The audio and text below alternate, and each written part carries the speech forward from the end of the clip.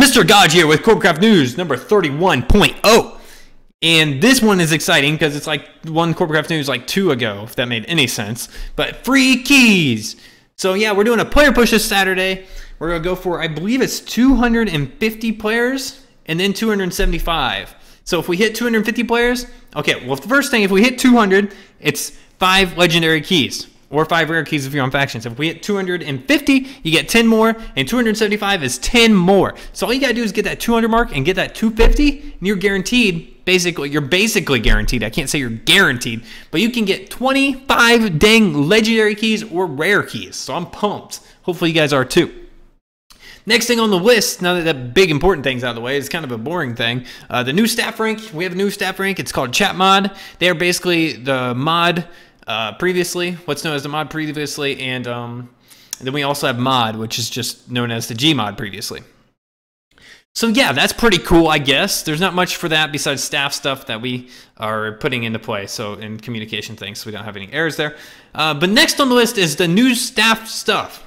I think I just talked about that, and I'm not sure why that's even on the list. Oh yeah, no, I know. There's another thing to go with that. Like some staff have specialist like things, like their specialist staff. For example, Moosey is the staff manager. Ice Cream's this build team manager, and he's also a staff member, which makes him a specialist.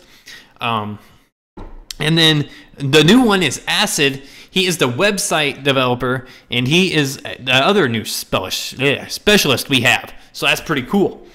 And we have some other specialist things, but I don't really consider them specialists. It's just, you know, what some of the other people do that really don't have a name because we haven't ever needed an official name. For example, I develop everything and whatnot, and then Will or W Pound does like all the outside server stuff, advertising, and does developing also. So anyways, that's besides the point. Next thing on the thing is the Corbacraft app. We're working on a Corbacraft cell phone app, guys. So you can go to the Corbacraft app on your cell phone. You can click it, and then you can click on a certain thing to get to the website, to get to your voting sites, to get to your, well, the website and then to the voting sites, I guess, because the website will be mobile friendly. But the website, and then you can get to your the voting sites. You can go to the Corbacraft forums straight from the app. You can go to, man, there's so much. It's going to have some way, hopefully, to link to Mind Chat, so you can just talk straight from the app.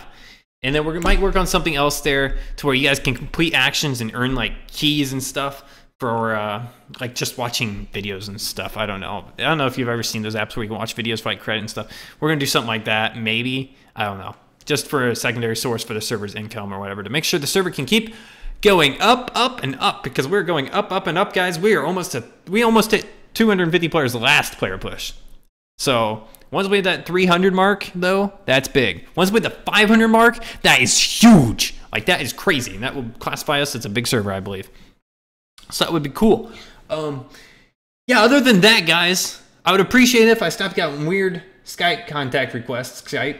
So Skype, you need to stop that. That was weird. Okay, there we go. Anyways, thanks for watching. Comment, like, subscribe. Tell me what you think of the player push stuff, the new staff rank, all that. Just tell me what you think in the comments, or if you have ideas for things, let me know. And I will talk to you guys next time. Ba-da-ba-ba-ba-ba.